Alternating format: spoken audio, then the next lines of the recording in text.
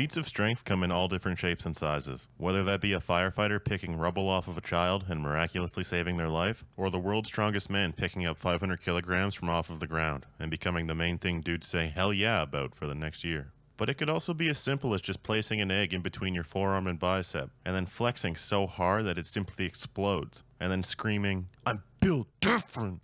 And it's as simple as that. And that's what we're going to take a look at today, the most built different people in the history books. Our first journey brings us to Scotland, the land of serene views, mythological creatures, haggis, and the world's most unknown strongest man, Angus MacAskill. Born in Scotland in 1825, Angus was one of 13 children that passed through his mother's canal, and one of the lucky ones that actually survived the passage of birth in the 1800s.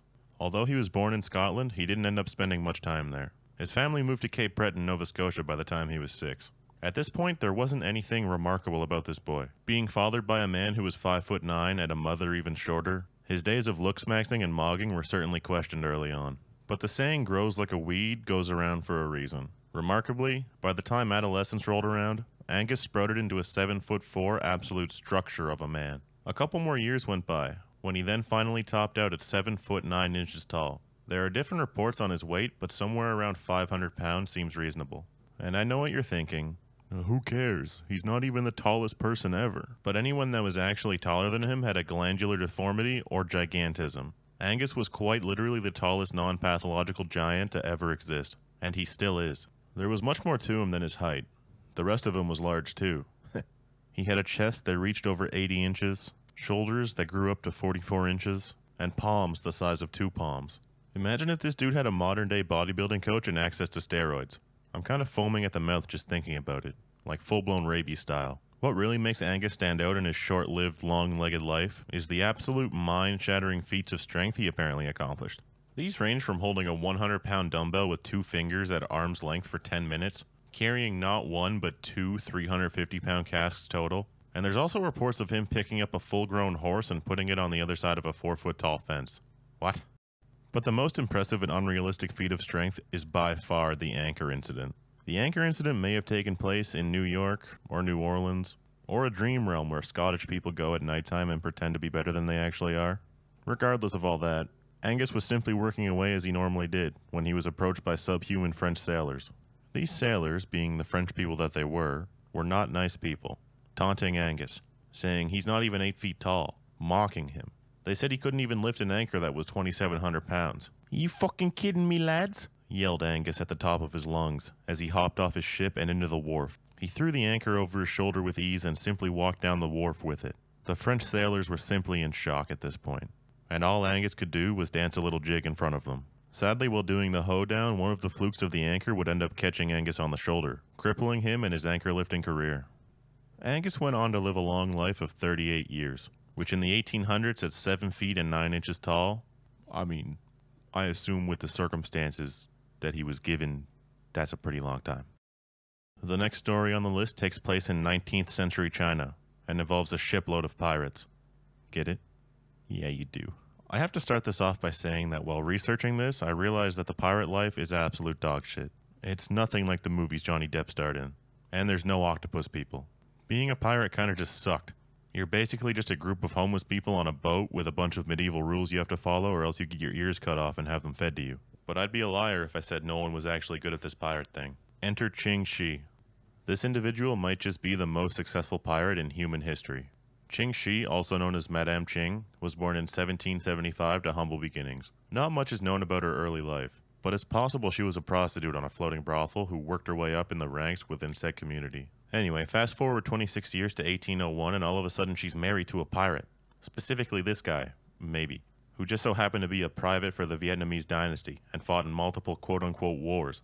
Zheng Yi hailed from a family of pirates whose roots traced back all the way to the Ming dynasty. He also had an adopted son, and by adopted son I mean literally abducted and forced to be his kid. He also had to be a pirate. Lil bro just had no say in the matter at all. Life's not all bad though. The kid actually turned out to be really good at his job, and he swiftly rose through the ranks. Just remember, no matter how good you are at something, there's always a 15-year-old Chinese pirate who's better at it than you. Between 1801 and 1807, a period of fighting amongst pirates occurred. Lots of pirate lore happened, and the largest pirate confederation was formed. It consisted of 6 fleets known by the color of their flags: red, black, white, yellow, and purple. Zheng Yi commanded the largest fleet within the Confederation, the Red Flag Fleet. The entire Confederation was made up of over 70,000 men and 400 sailing vessels. In 1807, tragedy struck, and Zheng Yi died by literally falling overboard and being swept away by the sea.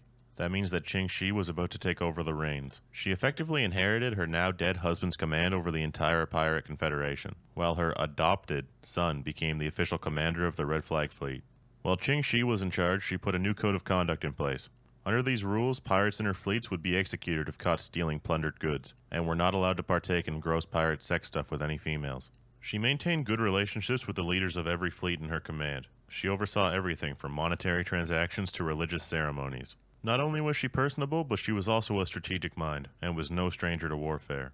Her fleets regularly embarrassed the southern Chinese navies, and they quickly grew notorious for kidnapping Chinese officials, blockading rivers, and basically doing whatever they wanted. By 1809, China's government was officially pissed off, and rightfully so. They ended up borrowing well-armed vessels from the British East India Company and the Portuguese Navy. While forcing Qing Shi into submission, they also offered up amnesty to the pirates that actually wanted to surrender. Qing Shi was not your average pirate. Instead of pillaging and plundering until she would be met with Davy Jones's locker, she opted out and decided to take a different route. She took 17 pirate wives and children to the Governor General's office and worked her way into a rather good amnesty deal. Qing Shi carried on living her life until passing away in 1844 at the age of 69.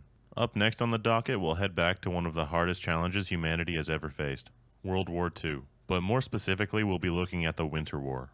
Here's some of the shortest backstory you'll ever hear, since this video isn't actually about events but rather specific people. This was a war between the Soviet Union and Finland. It began 3 months after the beginning of World War II. The battle lasted only 3 months, but within that time, thousands of casualties were laid to rest on both sides, as it usually is with war. At the end of that 3 months, Finland was considered victorious, and the Moscow Peace Treaty was signed. Finland had to surrender 9% of their territory to the Soviet Union, but their gains heavily outweighed their losses. The Soviets suffered heavy losses during these months, over 300,000 casualties. Of course, this was a joint effort from Finland, but there's one man who stands out among them. That man was Simo Häyhä, aka the White Death, which is the fucking sickest, most non-racist nickname I've ever heard. So let's talk about the man who's been labeled as the most deadliest sniper in history. Simo was born on the 17th of December, 1905. He was raised in the old Finnish region of Karelia. As he grew, he became a farmer by profession, and a man with several gun-related hobbies, which included hunting, shooting, and IRL Counter-Strike. As we learned earlier, the war broke out during the prime of Simo's life. So at the age of 33, he had to leave the sheeps for a few months and deal with more important matters. For the next 98 days, he'd go on a reign of terror that the Soviets were unprepared for. Simo was never seen or heard, but still went on kill streaks capable of getting a nuke. He once took down 25 men in a single day. Simo's reputation grew rapidly, and when the Russians found out about the sniper, the nickname the White Death was born. At one point, Simo had killed an enemy sniper with 1 bullet. This upset the Russians, who immediately dropped a mortar strike near his position. But by the grace of God, the legend himself came out of the situation unbothered, without a single scratch on his person. Simo's lifelong experience of hunting birds and other animals granted him a gigantic benefit on the battlefield, as he developed many tactics to keep hidden, and was capable of estimating the distances of his enemies better than anyone else. As a hunter, you need sharp vision and the ability to recognize targets, and also how they react. Any game will try to escape after the first shot and defend itself until its last breath. And the harsh reality is that the same thing goes for humans on the battlefield. Through the 98 days he fought, he secured over 500 confirmed kills. He was trained in guerrilla warfare, and was the top sniper in the entire Finnish armed forces. You are nothing to him but just another target. He will wipe you out with precision the likes of which has never been seen before on this earth. Mark his words. You think you can get away with saying that stuff to him over the internet? Think again, fucker. As you speak, he is contacting his secret network of spies across the USA, and her IP is being traced right now. So you better prepare for the storm, maggot. The storm that wipes out your pathetic little thing you call your life. You're dead, kiddo. He can be anywhere, anytime, and he can kill you in over 700 ways. And that's just with his bare hands. Not only is he extensively trained in unarmed combat, but...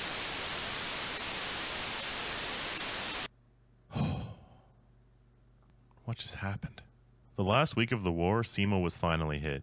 An explosive bullet managed to strike his jaw, putting him into a coma for 1 week. This caused facial scarring and pain for years and years. But after all of that, the war was over, and Simo happily returned to his farm. He stuck to himself for the remaining years of his life, just him and the sheep. In a mere 98 days, he went down in the history books as a legend. The last person on the list is perhaps the most built different person to ever grace the gaming scene. SK Telecom T1 Faker. This man is an absolute specimen on the keyboard and mouse. With over 1200 APM in a game as simple as League of Legends, 4 Super Bowl rings on each of his index fingers, what else is there to say? That's the GOAT. As always, thanks for watching. If you enjoyed the video, please leave a like and think about subscribing. Until next time.